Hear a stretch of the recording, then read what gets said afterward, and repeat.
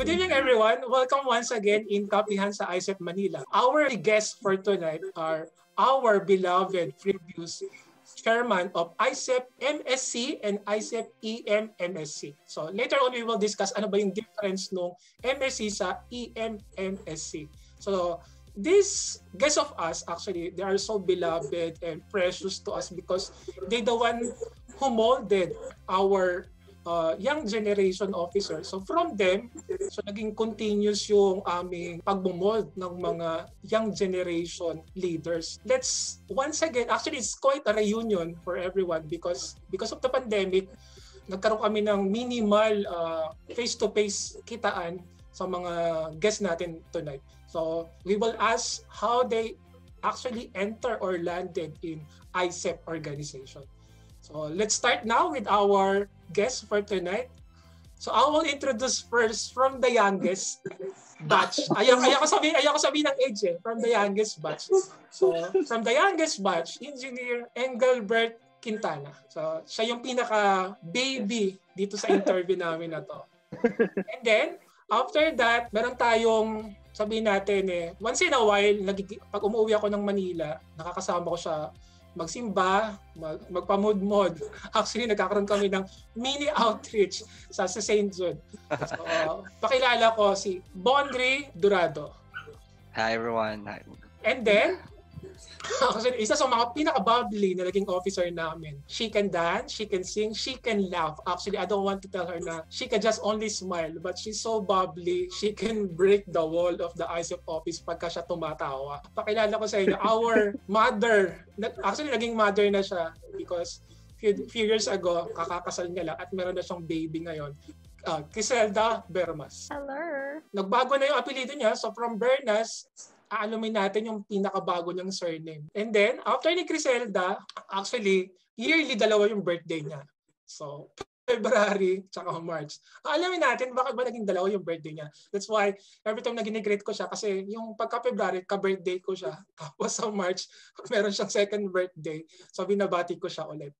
So, Lemuel Almendral. Hello. And our... Hindi to inintroduce ko kay age, sabi ko kasi by batch nung pagkakahandle nila ng MSC. Yung pinakahuli, tinagurian siya actually, Kuya Dong. Nung una siya nakapasok sa IECEP MSC or sa IECEP organization, EMMSC pa yon. Wala siyang tiwala sa sarili niya actually. So during the election, I remember, hindi niya pa binoto yung sarili niya nung nagkakaroon ng election or botohan for chairmanship. And then, sabihin na natin talagang para sa kanya yung pagiging chairman. Kahit hindi niya binoto yung sarili niya. ang difference lang nung nakalaban niya nung takbo ng chairmanship sa IECEP, EMMSC is just only one vote. So kaya tanda ko kasi kasama ako doon sa election na yon nung bilangan. So isa ako sa mga nag-check ng mga boto ng executive officer sa kanya. So pinakikilala ko si Lyndon de Vera. Ako po yun. Yung normally kasi napaka-importante sa atin ang pangalan So yung una-una kong tinatanong sa mga guests ko yung name. So definitely meron tayong mga short story about our name. Tinatawag natin siya Engel or Engelbert yung full name niya actually. And then Bonry, tapos Lyndon, tawagin sa kanya Dong. And then si Lemuel or Lem, si Kriselda lang medyo common kasi. Pero tatanungin pa rin natin si Chris. So bakit naging Kriselda yung name niya? So start ko muna kay Bonry. So Bonry, bakit ba Bonry? Or may alam ka ba ng story behind? Kasi hindi siya, actually hindi common. Parang first time, sa tagal ko nagtuturo, parang first time ko ata na nakakilala ng tao or lalaki na nangangalang Bonry. Ano ba yung meron dun sa Bonry na story? Hindi, bali yung story kasi niyan, yung dad ko kasi ang name niya, Bonifacio. So, Bonifacio yung name niya. So, dapat Bonifacio Jr. yung name ko. Pero sabi, wag na. Kasi bunso ang bantot, di ba? Pero, tatlo kasi magkakapatid. So, yung pangalan namin, Avery, pinangalan sa Sambulakla. Then, Janry, kasi January 1, Janry. So, yung Bonry, nangyari sa Bonifacio, yung Bon, tapos yung Ri, sinunod lang dun sa mga kapatid ko. Kaya, ayun, Bonry yung name. So, hindi ka naman pinanganak sa araw ng Bonifacio Day? Hindi naman. Sinunod sa tatay mo. So, sa tatay ko. Okay. So, yun pala yung dahilan nun. Kasi nung sinesearch ko actually sa internet, wala siyang root word. Walang pinanggalingan yung name na Bonry. So, the history, noon ay galing talaga sa parang baby Bonifacio from your dad. Okay. Tama. So thank you very much for sharing that, Bonry. And then kay Engel naman, Engelbert, actually yung buong pangalan niya. Parang bihira din. Sir. John Engelbert. John Engelbert. So bihira din. Yung John, which is quite common actually. And then yung Engel, tapos Engelbert pa. So parang nung nag-research ako, may mga root words siya, pero hiwa-hiwalay. So ano ba yung history dun sa full name mo talaga? Engel? Yung sa akin naman nun, sir, ang alam ko, yung John is pinangalan galing from Bible. Pero yung Engelbert, di ko talaga maalala kung, or alam ko natanong ko na kaila mama before, pero di ko na maalala kung bakit Engelbert yung pinangalan. Tapos before din na nag-search ako, somehow related ata doon kung bakit Engelbert. Kasi yung German din ng Engel is angel. Yung sumunod din sa akin, somehow may angel sa pangalan ng kapatid ko. Kaya naman is Angela. So feel ko, yun. So hindi ka naman nagkakaroon ng problema sa pagsusulat kasi ang haba tapos 2 words pa. Normally yun yung problema natin pagkapangalan, pagkahaba ng pangalan mo pa nagpipilip ka ng form. So hindi naman naging problema para sa iyo yun. Hindi naman. So ikaw na rin namili nung nickname mo na Engel or John or Engelbert. Ang haba kasi ng Engelbert. Tapos nababantutan din ako pag may birth. Grabe naman. Kaya Engel na namili. So nung high school ka pa o nung elementary ka pa, tawag na talaga sa'yo Engel? Engel na talaga, ever since. Alright. So punta naman tayo kay Chris. Akala mo Chris, hindi kita tatanungin ha. Tanong ko muna kay Chris, meron ka bang siblings? Yes. So ilan kayo magkakapatid? 5 kaming magkakapatid. So ano yung mga names nila? Talaga yung names nila, tinanong ko, hindi names mo. Eugene Benedict, Katrina Blanca, Christine Joy, tapos John Luis yung bunso. So ako lang talaga na alam mo ba't ko tinanong yan? Kasi nag-search ako, meron kayo yung best friend mo, tinanong ko. So yung mga kapatid ba ni Kriselda, one word lang din or common? Sabi niya, hindi sir, si Kriselda lang. So alam mo, meron akong nag-research ako. So ano ba yung history or story nung Kriselda? Hindi kasi sa sobrang dami siguro naming magkakapatid, wala nang maisip yung nanay ko na pangalan sa... Bunso ka ba? Sa babae. Pang 4 ako. Okay. Parang wini-wish kasi nila dati na lalaki, babae na naman lumabas. So, sabi nila, wala silang maisip.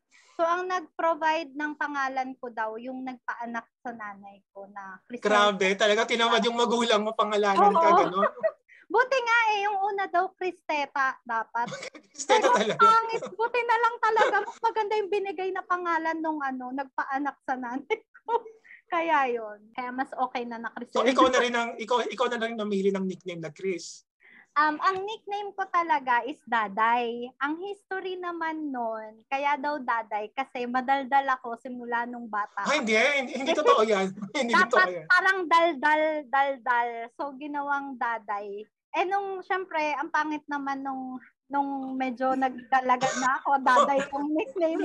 Ginawa ko ng Chris. Yon, kaya. And then yung sumunod, yung pinakahuli, yung pinakabunso nyo, bigla ulit sinipag yung magulang mo kasi lalaki na. Oo, wish kasi talaga nila lalaki kasi puro babae kaming sunod-sunod. Okay. Ayun. So nag-effort sila dun sa... Oo. Kaya sa mga magkakapatid, ako lang yung isang pangalan. Okay, kaya ako tinanong yan Chris yung siblings mo kasi nga sabi ko may pinagtanungan ako. Oh. About sa and then punta tayo ngayon sa susunod natin kay Lemuel. So actually yung Lemuel nung nag-search ako sir ng buong pangalan. So nung nag-check ako sa internet, so may mga root words din siya. Pachi hati-hati actually. So could you tell us ano ba yung history? As short story lang ng name mo na Lemuel. Na Lem. Well, yung pangalan ko talaga was carved out from the Bible. Mm-hmm. The reason kung bakit yun yung pinili nila, hindi ko rin alam at hindi rin nila matandaan kung bakit yun yung pinili. Pero ayun nga, ang sasabi lang nila, it's one of the kings in the Bible. Uh-huh. So yun, pero Kebs na, hindi pa rin ako sanay na tatawagin ako ng full name na Lemuel. Mm-hmm. And kagaya din nung story ni Chris, ako yung may pinakamaikling pangalan sa amin kasi we're 3. Ayun, si Kuya is John Eleazar. Tapos ang story nun, napanaginipan daw ng father ko yung Eleazar. So, ayun. Tapos yung kapatid ko na bunso is Alezaline. Yun, mas pinag-isipan yun kasi pinaghalo-halo yung first few letters ng pangalan ng lola ko, ng father and mother side and all. Pati yung parents, pati yung tita-tito ko, ganyan. Ayun, kaya sila nagkamak doon. Yung sa akin, simple lang, kinuha nila sa Bible. So, dinissect siya ng kung kanina lang galing, tapos insert doon, kaya nabuo yung pangalan mo. Oo. And then, yung pinakahuli, kay Lyndon. So, most of your colleagues, friends, at saka yung mga nakasama mo sa IECEP MSc, even your classmate, call you Kuya Dong. Because galing naman talaga sa name na Lyndon. So ano bang merong story behind dun sa Lyndon? Okay, so sir, yung una muna natin yung Lyndon. So actually, dalawa yung name ko, Lyndon Bryan. Si mama kasi kaya gusto niya ng Bryan kasi nga, common yung name that time. So gusto niya Bryan. Pero yung papa ko kasi medyo bida-bida. So alam niyo naman yung history. Bida-bida ako, 'di ba? Lahat naman ng chairman. So nung bida-bida siya, gusto niya Lyndon coming from the president ng Amerika, Lyndon Johnson. So para daw maiba naman. So iniisip nila, kala nila Lynn for Jocelyn, tapos Don parang Amadon, ganyan, parang combination, pero ano siya, from the president ng Amerika, Lyndon Johnson. So narinig ko yun, parang proud ako. Uy, galing sa president ng Amerika yung name ko. Tapos, sir, kung naalala niyo si Diane Panghilina, nung classmate ko nung college. Kasi ang tawag talaga sa akin, Lyndon lang or Don. Kasi yun lang talaga yung nickname ko, Don siya. Tapos sabi niya, ang ikli, parang bitin yung Don. So why nating Dong? So sila, Daisy, yung mga classmate ko nung college, Dong na. So nung na-introduce ako sa IECEP, Dong yung name. So bakit naging Kuya Dong? Kasi ako na yung pinaka-ancient na tumagal sa IECEP student chapter. Kuya Dong. So parang lahat, Kuya Dong. Kahit sila, yung ibang professors na mas mababa yung batch sa akin, uy, Kuya Dong. Parang ano ba yan? Na Kuya Dong pa rin yung tawag. Pero natutuwa naman ako. Ano na sa akin yun? Parang mark na. So hindi mo na pag-isipan na gamitin yung Bryan? Hindi. Kasi parang common siya na parang pag may time na natawag ng Bryan, na nalingon kami, 3 kami. Ang ginawa ko, isinet ko sa mind ko na Lyndon, doon ako lilingon. Lyndon na lang talaga. Tapos Kuya Dong. Pero actually, nakaano siya, specific siya sa IECEP, Kuya Dong. Kaya actually, ikaw pa lang naman ata ang nakilala ko na Lyndon. Si Lyndon Rempilio. But iba yung naging nickname niya. Pero ikaw na yung humawak dun sa trono ng Kuya Dong. Kuya Dong, di ba? Kuya Dong. May Kuya Dong sa IECEP. Meron na bang ibang Dong? Wala pa naman. So yun po, sir. Yun yung niya. Yun yung history ng real name at saka nung nickname. So nagkakilala tayo sa Manila. Lahat ba kayo tubong Manila? Ikaw lahat. So si Lem is from Manila, si Bonry from Manila. Manila talaga. How about Chris? Ako hindi. Pangasinan talaga. So paano kaya napunta dito sa Manila? Doon ako pinanganak sa Pangasinan. Tapos, nung parang mag-elementary ako, lumipat kami sa Taguig kasi nandun yung family ng nanay ko. So, yung nanay ko kasi yung nag-handle ng business muna nila for a while. Tapos, nung nag-high school ako, bumalik ulit kami sa province, sa Pangasinan. Tapos, nung magka-college ako, bumalik ulit ako ng Taguig. Kaya yun. So, from elementary, before elementary, lumipat kayo, napunta kayo na from Pangasinan, napunta kayo na, nag-elementary ka sa Taguig. And then, bakit? Tapos bumalik kayo ng Pangasinan, doon ka nag-high school. Bakit? Mas gusto nilang lumaki kami sa probinsya. Para maging finesse ba? Yung kasi, nakikita na, parang elementary pa lang ba? Parang elementary pa lang ba? Nakikita ang kanana nila na ito si Kriselda, dapat ibalik sa probinsya to?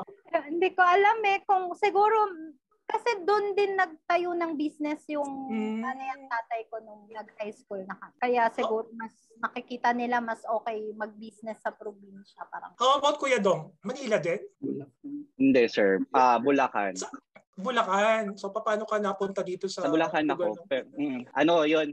Kasi elementary ako, from Bulacan na kami lahat. So, nung nag-high school, nag-high school yung mga kapatid ko. Info lang, bunso ako. So, yung 3 nauna sa akin, 4 kami magkakapatid. Yung unang 3, nag-aral sila ng high school sa Manila kasi walang public high school sa lugar namin. So, Ang nangyari, sabi ko, ayan, makakatuntong din ako ng Manila kasi high school na. Ay, bago ako graduate, nagtayo ng high school sa amin. Sabi ko, parang lungkot naman, di ako makakabiyahe ng pa-Manila, di ko ma-explore yung Manila. So sabi ko, pag graduate ko ng high school, mag-aaral ako sa Manila. So nagtry ako sa PLM noon. So, syempre, tubong Manila talaga dapat yung sa Manila, kaya ECEs ako doon. So, nakita ko, PUP kasi parang kilala din siya na State University. So, yun, doon ako napunta. Option ko rin sana yung Bulacan State University kasi that time medyo mahirap yung transportation namin papuntang BSU compared doon sa going to Manila. Kaya mas naging prefer ko yung accessibility nung pagbiyahe ko papuntang Manila, which is doon ako sa TUP napunta, TUP Manila. How about Engelbert? Sir, from Manila na din ako ever since. So, kanina, nag-start na magkwenta si Kuya Dong sa TUP. So, nung bata ba kayo? Kasi normally, elementary may mga... Kasi yung ECE naman, hindi nyo naman, pagkapanganak nyo, pagka-elementary, hindi nyo naman agad yan. ECE gusto kong maging course. Parang may mga stages yun na pinagdadaanan. Even naman nung nakausap ko si Ma'am Arsol, hindi naman talaga ECE yung kanyang course na pinili. Ikaw ba, Lem? Ano ba yung dream course or dream job mo before? Gusto ko talagang maging forensic chemist. Parang sa lahat ng universities na in-applyan ko, BS Chemistry talaga.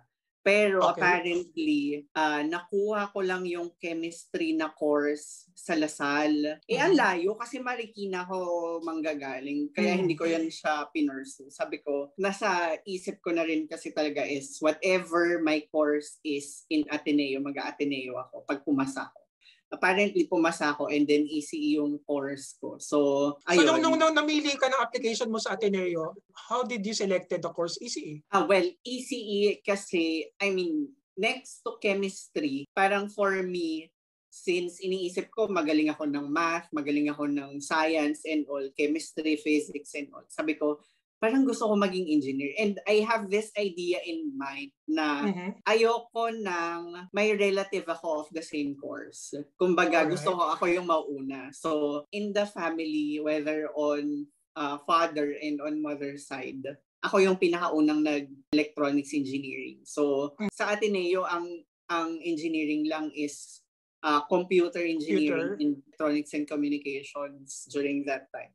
So, I chose ECE kasi ayoko rin naman akala ko kasi when we say computer engineering, it's more of programming and all. So, sabi ko, ayoko ng ganun. Mas gusto ko yung more on application ng physics, application ng math and all. So, that's why I decided to go to Ateneo and choose ECE. How about Kriselda? Kasi normally for female, actually sa babae, parang pagka pumili ng course na engineering yung course, parang, babae ka tapos engineering yung course mo. So, paano mo na pagdesisyonan? Paano ka napunta dun sa course na BS ECE? Ito, matatawa kayo sa bakit ECE. Kami yung matatawa, hindi ikaw Okay. Oo, kasi ang weird. Dapat kasi talaga, ang kukunin kong course, gusto ko talaga maging dentist. Ang problem, 5 kaming nag-aaral, so hindi kayang suportahan ng parents ko mag-dentistry ako. So, ang nangyari, instead na sa St. Louis University ako sa Baguio mag-aaral, napunta ako sa PUP Taguig kasi doon naman, pumasa naman ako doon. Tapos, entrance exam, parang may interview pa kasi. Interview. So, ang balak ko talaga noon, kasi meron sa PUP Taguig yung accountancy at saka IT. Kasi galing pa akong probinsya, di ba? Bumiyahe ako, tapos babalik ulit ako sa probinsya after. So, pagkita ko dun sa accountancy, sobrang haba ng pila. Sabi ko, baka anong oras na ako makauwi ng Pangasinan. Di pagtingin ko ulit sa IT, ganun din, sobrang haba ng pila. Umikot ako doon. Ang nakita kong walang pila, mechanical engineering, tsaka ECE. Tapos, nasa isang room lang yung mechanical engineering tsaka ECE kasi as in wala talagang pumupunta doon. Sabi ko, sige na nga, tatry ko engineering. Tapos, nung nandun na kami sa loob, pinaghiwalay. O dito sa kanan yung ECE, dito sa kabila yung mechanical. Tapos naisip ko, mechanical, ayoko maging mekaniko. Parang ganon. Sabi ko, sige na nga, try ko tong ECE. Pero wala pa ako talagang alam, ano ba yung ECE? Parang ganon. Sabi ko, tignan ko na lang, pag ako pumasa, good. Kapag hindi, tatry ako ng ibang course, parang gano'n. Tapos yun, hindi naman ako bumagsak. Ayun, mukhang okay, ECE talaga para sa Okay. So ang layo rin from katulad ni Lem. So from chemist, ikaw naman from dentistry, napunta ka din sa engineering. So yung kay Lem, more on ano rin yan related din sa medical field because mga solutions din yun ng mga chemicals for application ng medical. So dalawa na kayo na medyo malayo yung idea, hindi talaga easy yung first course. So how about Engel? Ako naman sir, tawag dito, ever since nung bata ko, natatandaan ko nun, civil engineer or architecture yung gusto kong course nun. Tatandaan ko, lagi pa ako nag-drawing ng bahay-bahay. Pero nagbago yun around high school ata. Tanda ko yun third year high school kami. Tapos kadaldalan ko yung seatmate ko. Tapos parang napunta kami sa topic ng ano yung course ng ate niya. So nabanggit niya ECE. Tapos tinanong ko, ano ginagawa? Ayun, nag-aayos ng charger. Tapos yun yung inspiration ko kasi gusto ko mag-ayos ng charger. Tapos hanggang sa nagtuloy-tuloy na papunta ng college. Tapos ang mga in-applyan kong school nun, FEU, UE, tsaka PUP. Wala naman ko yung budget nun. So pinurso ko na lang talaga yung PUP nun. Tapos yung first choice ko talaga ECE nun. Tapos second choice ko nun is psych. Kasi yung relative namin may mental disorder din. Pero ayun, pinurso ko yung ECE. Nung time na yun, aside sa entrance exam, ayun yung katulad din kay Ate Kriselda, may aptitude exam pa na isi-screen ka pa. Nung tanda ko nun, yung overall average ko is hindi pasok sa tinatanggap nila. So pina-exam pa ako. Tapos hindi talaga ako ganun kagaling sa math. Like, sakto lang. Tipong tinake ko yung exam, 10 questions lang siya. Tinake ko yung exam ng 2 to 3 hours ata. Tapos, yun, hanggang sa magsasara, yung pa-close na, hanggang 6 na ata sila nun. 5:30 na, nag-exam pa rin ako. Hanggang sa tinulungan na ako ng mga tawag dito, nagbabantay din ng mga ECE students din. Hanggang sa, ayun, tinulungan hanggang sa pumasa na lang din. Tapos, umabot pa ako sa point na susukuan ko na, sige, mag-psych na ako. Pero wala, finish talaga. Hanggang sa, ayun. Easy na. So, nasubukan mo na bang mag-ayos ng charger? Hindi, sir. Yun nga Okay. How about Kuya Dong? Ano yung story ng pagkapili mo ng ECE? Simple as suggestion ni Papa. Kasi sa high school, di ba, like ngayon, parang nire-ready nila yung mga students kung ano ba yung craft na talagang yun yung interest nila para at least ma-pursue nila kung ano yung gusto nila. Sa akin, sabi ko, wala talaga. As in, kahit yung mga upkat na yan, hindi ko naman talaga pinush yan At saka, yung narinig ko yung Engel, tinulungan siya. Ako nga, walang tumulong sa akin nung nag-exam ako dun sa PUP. Ang daming pila, no? Siguro depende sa proctor. Pero yun, going back, sa akin, sabi ko, wala akong maisip. Parang dati, maingay din yung yung pag sinabing engineer, di ba? So, sabi ni Papa, try mo kaya yung electronics and communication engineer. Ay, mahaba. Parang may dating. So, sige, yun na lang. So, as easy as that, yun na yung ko. At saka parang sabi kasi more on math, syempre, okay ako sa algebra noon that time. So, kaya to. Try go. Ay, so katawa, kaya to. It's a prank! So yun, kaya parang yun yung naging, ko. It's a prank! Alam mo yun, sir. Boom, advanced math. Yun. So, kaya yun naging ko. Tawa talaga ako lahat pala ng math. Small portion lang pala yung trigonometry sa akin. So, yung algebra. Yun yung story behind that, sir. Okay, thank you, Kuya Dong. How about Bonry? Actually, may narinig na kasi ako kasi nung nagtuturo ako sa university nila as part-time, marami na akong narinig about sa mga previous courses na. Kasi nga, he's running for chairmanship that time. So, kinuha ko yung background nito. Pwede ba ito mag-chairman, etc. Ano ba yung course mo dati? So, actually, may idea na ako. So, tell mo na lang sa mga viewers natin. Hindi kasi bale, before pa kasi nung bata pala ako, gusto ko talaga maging doktor talaga. Kasi valedictorian ako noon, parang sige, yung elementary ako na matalino ito, dapat doktor. Pero yung pumasok ako sa science high school, nalaman ko na hindi pala ako matalino, parang gano'n.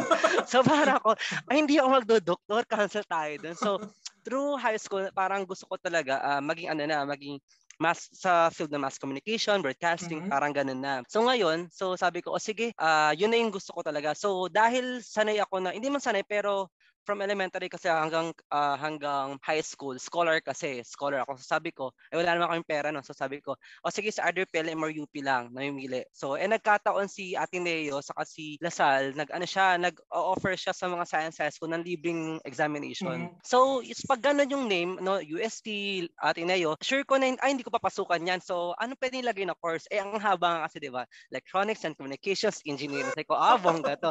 Kailangan mahaba. So, sinusulat ko yun. So, maski sa Ateneo, UST, so hindi yung sinulat. Ngayon, nangyari, so, naglalabasan na yung mga result, ganyan. So, gusto ko lang talaga, final nun, mag-PLM ako for mass communication. Kasi yung pupunta na ako sa PLM for mass communication, biglang tumawag yung para academic something ng De La Salle University. Tapos sinabi niya na parang, pumasa ka sa ganitong scholarship. Tapos yung pala, yun yung pinaka-highest university scholar ng La Salle. Tapos sabi niya, meron lang akong 30 minutes para mag-decide kung kukunin ko o hindi. So, medyo nawinda ako na parang, ano po ba yung kurso ko dyan? Sabi ko ba? Kasi sabi ko nga, hindi ko naman inaasahan na magiging ganun eh. Sabi niya, Electronics and Communication Engineering. Sabi ko, shit, wala akong alam. Hindi ko alam, wala akong idea kung ano yun na. Doon nagpa-parallel series ako nung pero wala akong alam kasi sabi ko, sige, ano po ba yung babayaran dyan? Sabi niya, wala. As in, wala. May book allowance, so walang-wala. So, nag-compute ako kunwari kasi 30 minutes lang kailangan ko mag-decide eh. So, sa PLM sabi ko, pamasahe, doon na libre din naman. Pero pamasahe, pag doon kasi sagot. Sabi ko, ayun, naglasal ako. So, yun na, nasa Lasal na ako. So dahil pasok ko na Lasal, wala akong idea sa ECE. Ang waka ng ina. Ay, sorry. Gigil ako. Yung math. Ang hirap.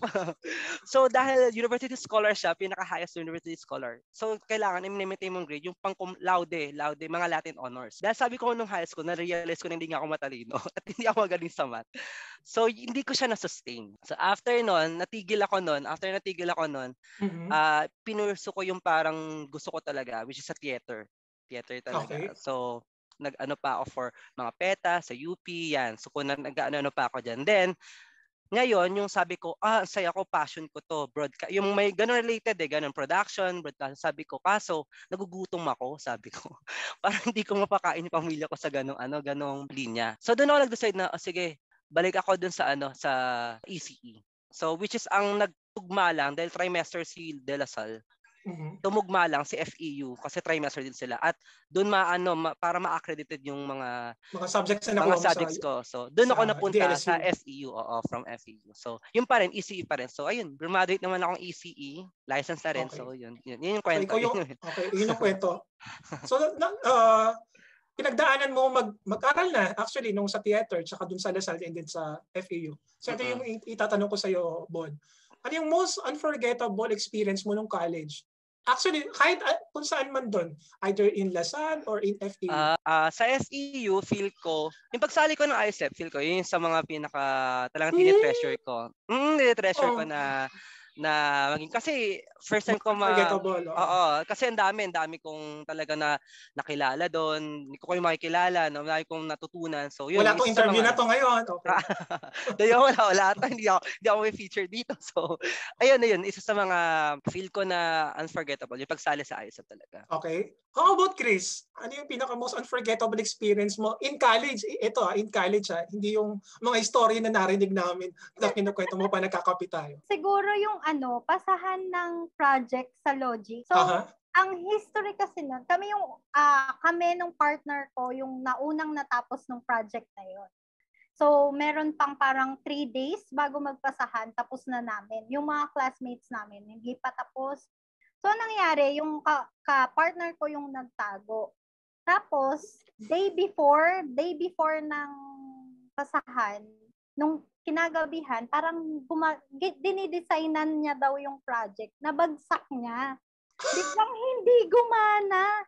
Tapos wala kaming mabilhan ng mga kasi gabi na nga eh. Tapos kinabukasan, nagmamakaawa ako dun sa prof na, sir, gumagana talaga to na bagsak kagabi, ganyan. Kasi kung di bagsak talaga kami, Tapos yung mga classmates namin, buti na lang, sila yung nag-push doon sa prof namin na, sir, nakita namin gumagana talaga yan. Tapos as in talagang luluhod na talaga ako doon sa prof ko para lang Tapos buti na lang, tinanggap niya pa rin kasi nakita niya pala kami na nakita niya kami doon sa hallway na gumagana na yung project namin that day. So, buti na lang kundi ako, bagsak na ako. Okay. So, ayun yung experience mo, the logic circuit. How about Kuya Do? Ano yung most unforgettable experience mo nung college, ha? Excluded yung sa course ko. Naging estudyante kita. Hindi, masaya kay Sir Ron. Last grade ko dyan. Sa akin, alam na ng lahat kung ano yung pinaka unforgettable ko is yung tummy ko. Pag uma-attack. Okay. So, may time nun sa humanities, parang sa social science, sa CLA, nandun ako doon sa klase na yon. Tapos, di ko talaga kaya. Sabi ko, ano ba to? Saan ako mag-attendance? Sorry, for the term na attendance, kasi sa IECEP, kami nila Sir Ron, ang term namin sa attendance, kapag di okay yung chan mo, kailangan mong maglabas ng sama ng loob. Yun, so lalabas ako, sabi ko, ang ng prof ko, si Ma'am De Luna ba? De Una. Basta, so wala akong tissue, ginawa akong papel, sabi ko. Labas ako, biglang hinara ko ng prof, sabi niya, where are you going? Tapos sabi ko, mag-CCR po. Tapos tawanan sila sa likod, yung mga classmates ko. So, labas ako, sabi ko, hindi ko na kaya. Yung building ko sa CLA, wala doon. Walang okay na CR na pwede ako. So, takbo pa ako papunta sa CIT building. Punta ako sa CIT building. Sabi ko, pwede na to, yung cubicle na to. Tapos, sarado akong ganyan. Pag sarado akong ganyan, may dumating na group of students din na, syempre, summer school. I mean, group ng guys na friends na naiihina. Yung isa na ihing-ihina kasi lahat ng lahat ng yung urinal bin na occupy. So, yung isa, ihing-ihina ako. Yan, buksan mo yung cubicle na yan. Hindi ako hindi ako nagsasalita. Hindi bumubukas, Sabi ko, tadyakan mo na. Tinatadyakan ko. Wala mo yung buksan. Hindi ako pwedeng magsalita kasi hindi ako sumasagot kanina. Buti na lang, yung isang babae, yung naglilinis doon, sabi niya, uy, huwag niyong buksan yan, sira yung CR na yan. So, sinindo nila. After nung lumabas na sila wala ng tao. So, alam niyo, sira siya. Hindi nagpa-function. Takbo ako. Alis na ako doon. So, napaka-memorable nung experience na yun. So, ang nangyari, ginawa ko, syempre, kailangan natin, may parang learning doon, di ba? Lesson learn na, So, naghanap ako ng mga outlets. Yeah. So, isa na rin yung nakilala ko yung IECEP. Very thankful ako sa IECEP kasi malapit lang yung office doon sa TUP. So, Okay, hilarious yung story ni Kuya Dong. How about Engel? Ano yung pinaka most unforgettable na hindi katulad kay Kuya Dong na story? Yung sa naman, sir, siguro nung birthday ko ng 5th year. Mm-hmm. Kasi yun din yung thesis defense namin eh. Tapos yun din yung araw ng day 1 ng IECEP festival namin. Tapos nung umaga, syempre thesis defense. Tapos sa habol na lang ako sa event ng hapon. Mm-hmm. And nung umaga, di thesis defense, yung result, redefense. So yun, medyo lugmok-lugmok kahit birthday. Pero nakabawi naman. Ayun, nung event nung IECEP, may surprise silang cake, tsaka presentation, PowerPoint video presentation. Ayun. So, yun yung pinaka-unforgettable. Okay. So, related sa IECEP, napakaganda. Yes. Tsaka birthday mo kasi. Mm-hmm. And then, kay Kuya Lem, ano yung most unforgettable experience natin? I'm actually habang nagde-discuss sila, nag-isip ako. So, I have two. So, first, di ba sabi nabanggit ko kanina na parang I really want to be a forensic chemist. So, I'm really parang feeling ko talaga magaling ako sa chemistry. First exam ever ko sa Ateneo, chemistry na exam. Then I failed. So I was like, oh my God. Gusto ko pa man din mag-shift ng chemistry tapos bumagsak ako ng chemistry. Tapos yun, sobrang memorable nun sa akin. Parang out of 100, I scored 39. So super fail. Buti na lang majority of the class failed the exam. So, nag-retake kami lahat ng mga bumagsak ng exam. Apparently, naitawid ko naman siya. Tumaas naman yung average ng dalawang exam. And yung second is, nung during na 4th year ako, for electromags 2. Second electromags class. Yung grade ko is literally parang ano na lang, hair strand, bagsak na ako. Sa scholarship ko, bawal akong bumagsak. So, yun yung moment na kinausap ko yung prof ko, ganyan, na sir, baka naman pwedeng i-round off. Kasi parang 0.01 na lang para pumasa ako doon sa grade. So sabi ko, parang kinausap ko siya, sir, baka pwede naman natin i-round off yung score, ganyan-ganyan. Para umabot na ako doon sa lowest grade, which is D sa amin. Hindi siya pumayag nung una. So parang ang sabi niya sa akin, ang sabi niya is gawa na ako ng appeal letter kasi kay Admission and Aid, yung scholarship giving office ni Ateneo, kailangan mo mag-appeal if ever bumagsak ka. Ang sabi niya sa akin is, gawa na ako ng appeal letter, tapos siya, gagawa na rin daw siya ng parang supporting na mahirap ngayong class, tapos this amount of persons actually failed the class and so. So, kinahaponan, sinubmit ko sa kanya yung appeal letter ko para hingin yung copy naman ng consideration on my grade niya kasi sobrang liit na lang parang 0.1, 0.2, 0.01, 0.02 na lang pasado na ako. So yun, sobrang oh my God, sobrang gaanong feeling na oh my God, pumasa ako. Na ganun yung pinagdaanan. Akala ko matatanggal na ako ng Ateneo and all. Ayun. Okay. Then, would you consider itong dalawang subject mo, most hated subjects mo ba siya? Or apparently sabihin natin parang kasi na-consider ka, naging paborito mo ba yung subject na to? Well, yung sa chemistry, it's really my favorite. Actually, second year, inisip ko pa rin. I mean, ang end grade ko naman nung chemistry is A. So, pumasa naman ako as in A kasi yung highest grade sa amin eh.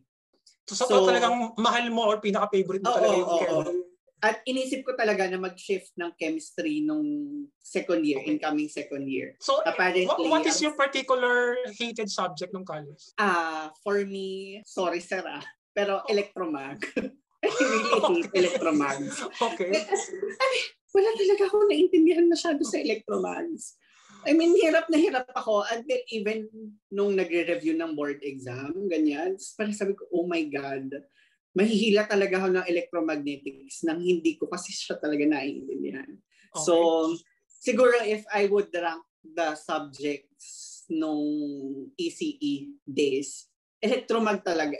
Yung pinaka-list. Sa akin, dalawa yung electromag. Oo, dalawa yung electromag na kailangan mong ipasa. So, apparently, yun yung pinaka-ayaw kong class. So kay Engel naman medyo fresh pa sa kanya kasi siya yung pinaka-bunso dito sa interview natin. Ano yung pinaka-favorite mo muna? Siguro sir, ECEs. ECEs. Ayun, mga memorize. Pinag-report din kami pero hindi siya somehow related sa ECEs na parang sa mga governing bodies mga cooperatives, mga barangay hall, mga kung ano-ano. Ayun. Nakaka-thrill kasi yung exam dun is identification 1 to 100. As in, yun yung nakaka-challenge. Saka yun yung nagustuhan ko sa subject. Ay, ano naman yung pinaka-inaayawan mo talaga pag narinig mo to or pag naaalala mo to parang gigil ka na ayaw mo yung subject na yan? Anything na related sa math. Anything na related? Any in particular subject na related sa math? Siguro sir, solid mensuration. Solid mensuration. Kasi hindi ko talaga siya get. Yung na-stress din ako dun eh. Tapos, medyo ironic din. Kasi nung board exam, yung math ko, pasado ng 70. Pero yung JS ko, kung saan ko paborito yung ECEs, tsaka yung ibang JS subjects, dun ako na 69. 1 point na lang. Tapos na-condi pa. Tapos may tandang-tanda din ako pala dun na related na question sa ECEs na alam kong mali ko, pero confident ako na tama ko nung sinasagutan ko yun. Yung Article 5 ata nun, kung ano yung Article 5, hindi ko sure kung sundry provisions ba yun or hindi. Basta ayun, yun yung area na alam kong mali ako kaya sising-sisi ako nun. na pinalitan ko pa yung sagot. Kung maaalala ko sa sinabi mo kanina, ang unang-unang course na pinili mo is related sa architecture, sa civil engineering, wherein drawing kasama yung geometry. Tapos, nung nag-aral ka ng ECE, ito yung parang kinainisan mo na pinaka-most hated subject mo na itong solid mensuration. How about Kuya Dong? Isa lang, para hindi ka na mahirapan. Inaayawan mo na subject. Electromagnetic din. Kasi yung to be honest naman, dun sa electronics, marami din ako mga failing subject. So, kung sa mga nanonood na ECE students, huwag pa kayong ma-down kasi normal lang yan. Normal lang na makakaroon ng bagsak. Pero ito yata makakasama ko, wala naman yata silang bagsak. Itong mga chairman ko. So, EMAG, sir. Kasi talagang hindi ko rin siya mag-gets talaga yung cylindrical. Sabi ko, lalo na pag sa formulas, naghahalo-halo sa mind ko yung mga formulas and yung mga information. Sabi ko, hindi ko na talaga kaya. Talagang pag nagkaklase pa kami, yung klase pa namin, sir, sa gilid ng stage. Kasi wala nang vacant na place eh. So, nakaupo pa kami sa side para kami nag-PPE. Pero EMAGs yung discussion. Sabi ko, hindi ko talaga kaya kahit anong gawin kong tingin doon sa board. So, yun, okay. Sir, Ano naman yung pinaka-minahal mo, pinaka-favorite mo na subject yung sa ECE? Sir, Envy. Joke lang. Na-enjoy ko, sir, yung signal. That Signals? That time. Kasi okay, hindi kasi, sir, ako naniniwala naman ako na maintindihan talaga yung subject talaga kapag super okay yung nagturo din. Although siguro sa AMAX di ko rin alam, di ko talaga kaya yun. Pero sa signals kasi parang natuwa ako nung time na yun kasi nga ang galing magturo ni Sir Fernandez, yung unit ramp, unit step, ayan, convolution. Tanda mo pa talaga. Pero Kuya Dong, pero ang foundation ng signals is electromag also. Kaya nga, yun nga din. Pero nung third year ko ba ba't nauna yun, sir? Ba't third year ba yun? Hindi ko na maalala. Fourth year signal. Fourth year. Foundation ng ng signals ay, di ko rin alam, sir. Siguro magaling talaga yung prof. Okay. Yan. Naalala ko nga rin yung isang data condenser sumunod sa signals. Gusto ka rin yan. Okay. So, para tayo kay Bonry kasi yung story niya kanina, ang dami niyang nag-travel siya actually. So from 2 courses, from 2 university, ano yung pinaka-inaayawan mo na course sa engineering na? Ako ayoko yung mga maraming variables, mga Taylor series, power series, yung di ko na-vish kasi more on visual kasi ako kaya gustong-gusto ko yung mga Enercon yun, di ba?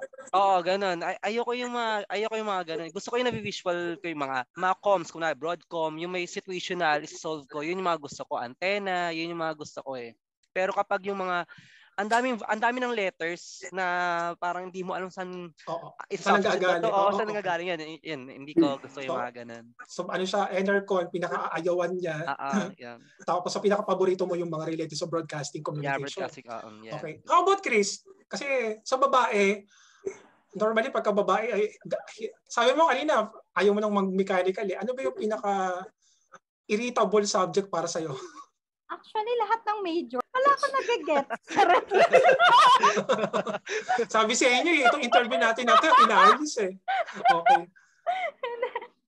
Siguro, analog and digital comms. As in talagang, ewan ko ba, hindi ko talaga siya maintindihan.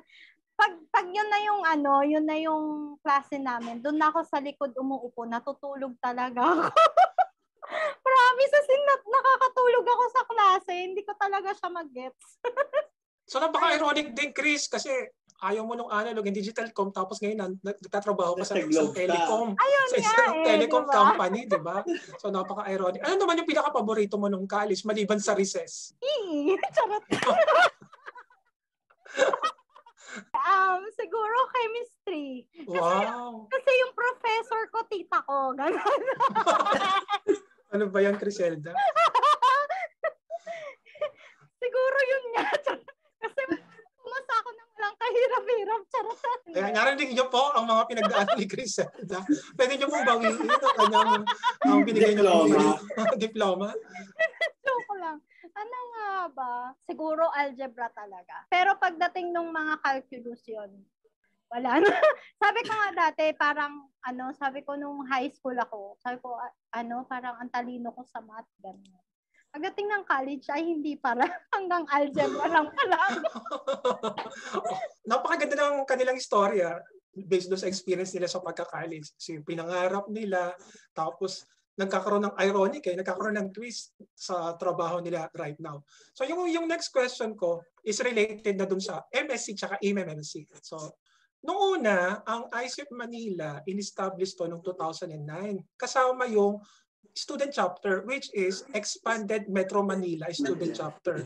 Ang ibig sabihin ng Expanded Metro Manila Student Chapter, hindi pa nahati ang QC at Manila Chapter.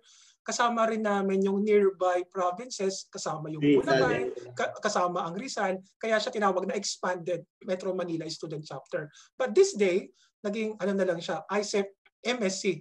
So Manila Student Chapter. Si Kuya Lem tsaka si Kuya Dong is part ng EEMMSC. So Expanded Metro Manila Student Chapter. While itong tatlo, si Bonry, si Kriselda, tsaka si Engel, sa MSC na sila.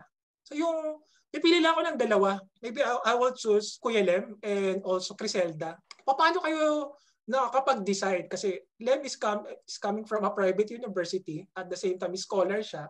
And then Kriselda is coming from a state university at medyo malayo to sa Manila. Kahit nasa Taguig siya na nasa Manila area, malayo din at babae pa siya. How did you decide? Maybe Chris can start.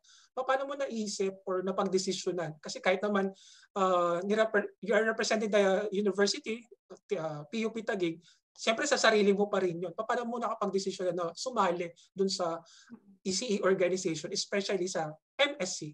Actually, simula nung nag-aral ako, mahilig talaga ako sumali sa mga extracurricular. So, yan, part na rin ako lagi ako nagiging part ng student council. Parang enjoy din kasi dahil marami kang nakikilala, tapos iba yung feeling kapag sikat ka sa school, ganyan. Siyempre, di ba? Isa na rin yun na kapag naglalakad ka sa school, hi, ganyan, di ba? Iba yung feeling. So nung nag-college ako, since wala pa nga akong masyadong kilala sa kasi halos lahat dun, halos magkakilala sila. Since ako galing ang province, trinay kong, syempre, madali naman akong maka-adjust dun sa mga kaklase ko kasi nga, lagi palatawa naman ako, ganyan, friendly, ganyan. So, naging officer ako agad ng second year college ng ECE council namin. Tapos hanggang doon sa fourth year, naging representative ako ng ECE external. So ako na yung pinapadala ng PUP Taguig sa mga external events and meetings. So kasama doon yung IECEP ganyan. So nung umattend ako nung fourth year ako sa IECEP, ayun. So syempre ang dami kong nakilala. Ang dami kong, syempre iba rin yung feeling kapag madami kang connections Lalo na kapag alam mo, yung marami kang makakahuwalubilo na professionals, mga ganyan. So, parang naisip ko noon, oo, parang kailangan ko to kapag nakagraduate ako. Yun yung nasa isip motivation ko. Nasa isip ko noon na, kasi syempre professionals to, marami silang kakilala, ganyan. So, yun yung naging ko, kaya ako nag-stick sa IECEP. IECEP, okay. How about Kuya Lem? Sir, trivia lang.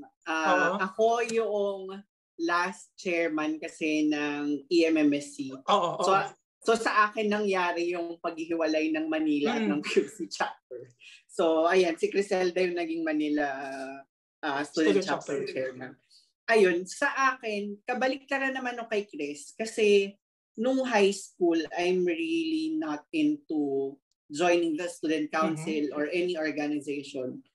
Parang, aside from the varsity, kasi varsity din ako, pero yun lang yung extracurricular. Pero nung college kasi, second year, I can remember that time. Second year, sports fest ng IECEP. So, since member si Ateneo, ganyan, kami yung pinadala na lalaro.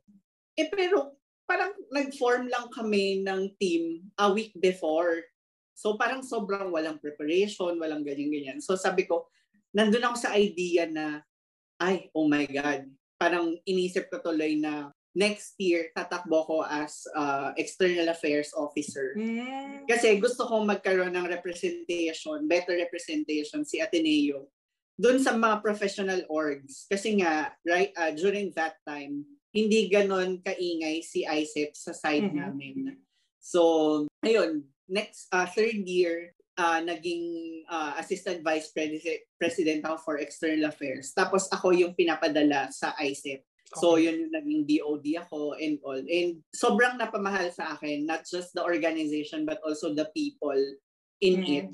Na actually, family. Parang, ICEP family. I really consider it as my second family during my stay in college. Tapos, nandun yung idea na parang, ang thinking kasi karamihan, given na Ateneo ako galing, yung medyo elite, or medyo sophisticated. Hindi naman namin halata. Totoo din naman. Yun nga eh. Parang never siya naging issue doon sa, never siya naging issue in ICEP. Or kumbaga never siya pinag-usapan na gano'n. Naging equal yung footing ng everyone. Yes. Na when we entered ICEP. So, ayun, parang I feel at ease na hindi ako ma-outcast kasi nga I came from a private school na when we say or when we speak about Ateneo, it's really one of the parang high level yung tingin ng karamihan ng tao. So, buti na lang hindi ganun yung naging reception ng ICEP sa akin when I entered. Tapos yun nga, nung fourth year, nung actually incoming fifth year, nandun na kami sa decision na parang ako kasi yung ina-eye din na maging president ng local org. Tapos ako rin yung parang nag-iisip din ako na mag-run as chairman ng ICEP. So nagkaroon kami ng decision na ganun na parang which one should I choose? And parang for me, I chose ICEP over the organization, the local organization. Because I think naman na I will be able to help ICEP. And at the same time, hindi ko naman mapapabayaan si ECEs, yung Ateneo Electronics and Computer Engineering Society. Kasi Ateneo, that organization is also or will also be under my care as the chairman of the whole ECE organ Metro Manila, Rizal, and Bulacan. So, yun yung inisip ko na parang I want to offer something na not just limited to the local organization but a widespread organization. And at the same time, hindi ko naman pababayaan yung local org ko. So, ayun. Maliban doon, ano pa yung dahilan? Joke lang. Okay. So then, next question, si Kuya Don tsaka si Engel ang gusto kong sumagot kasi yung pinaka-senior tsaka yung pinaka-baby at magkaiba MSc tsaka EMSc. Yung una kong tanong, dalawa yung tatanong ko sa kanila. Sino ba yung nag-motivate dun sa inyo to run or to participate, to lead a team ng isang organization? Maybe Kuya Do. Sino yung nag-motivate? Nung bata ka ba? Yung tatay mo ba nag-handle ng isang local organization sa community nyo? Or sino ba yung pinaka nag-motivate talaga sa'yo? Actually, hindi ako na-align din sa mga organizations kasi since high school, wala naman talaga. Parang ano lang for paper lang talaga yun. Hindi yung talagang active na may gagawin or magpa-participate o gagawin ng isang event or something like that. Ang nag-motivate sa akin noon, yung classmate ko na in-introduce niya ako doon sa local organization kasi parang by step, di ba? Doon ka muna sa local bago ka i-introduce or i-endorse sa ICEP. Ang sa akin si Joey kasi sabi niya, sige, gawin kitang vice VP internal. Ayan. Parang di ko rin alam yung idea na ang VP internal pala is yun yung magpa-participate para maka-attend ng leadership training seminars na hinahandle lagi yearly ng ICEP student chapter. Ayun. So yun yung siya yung naging sa akin na introduce sa akin sa organization na mag-join ako sa mga ganung organization, maging active sa mga events na ginaganap sa schools, sa loob or sa labas ng schools. Ayan. So, siya po yung shout out kay pero yung pagdating sa ICEP, kay Joey Natividad. Ayan. Pero sa ICEP day, pagdating na sa ICEP, sure, syempre, yung yung kayo din. Hindi not to uplift naman. Pero literally kasi 'di ba yung support nyo ni Ma'am Arsod sa student chapters kasi bihira na lang yung may dedication. kahit pati rin si Ma'am Be, yan.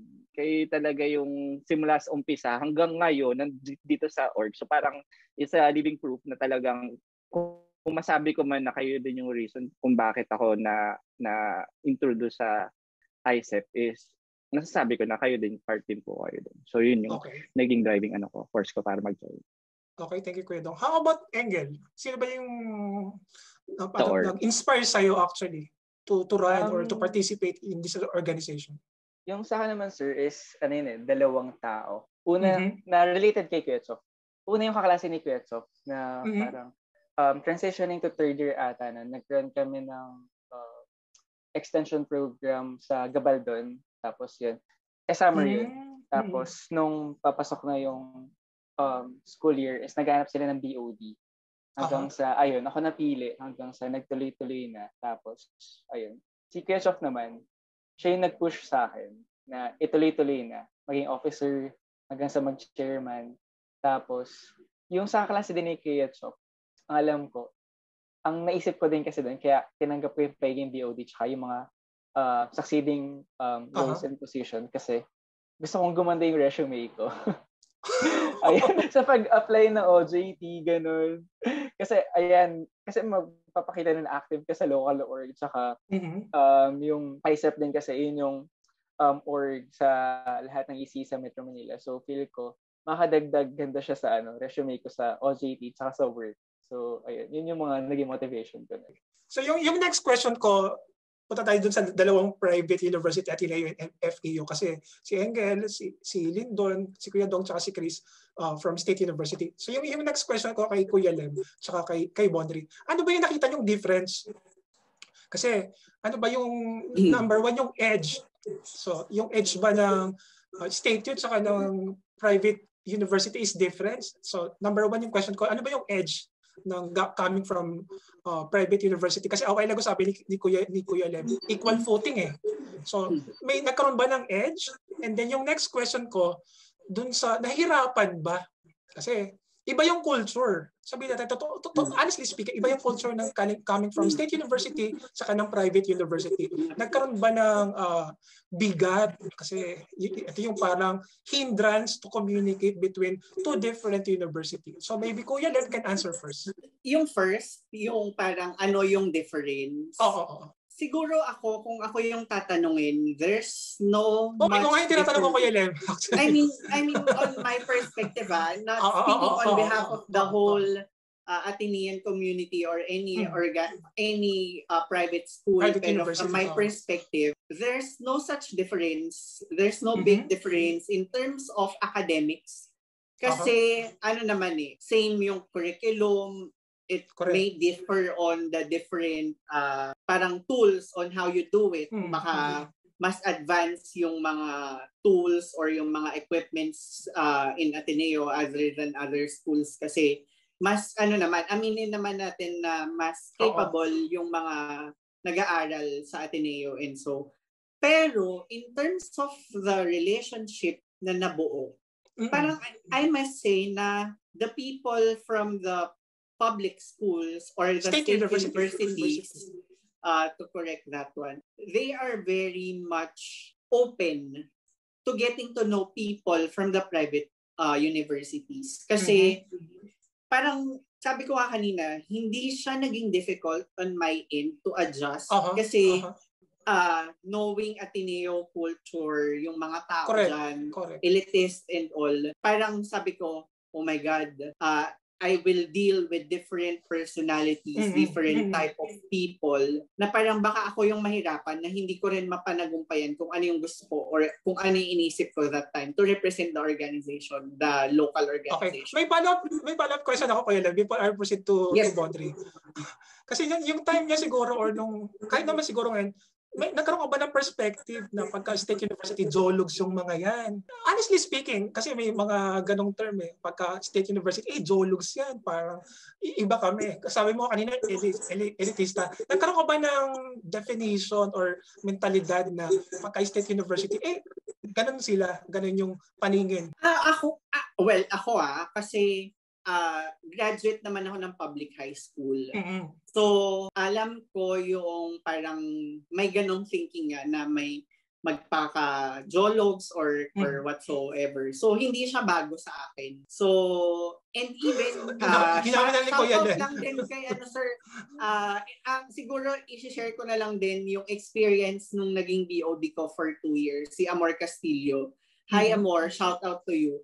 Actually, siya yung isa sa mga isa siya doon sa private from grade school to high school to college. Parang nung una, kabado siya. Kabado siya on how she will approach the different types of people and all. Correct. Pero apparently in the long run, actually after kasi di ba GA tapos team building, after the team building, sobrang at ease niya na. So, parang for me, hindi siya ganon kahirap.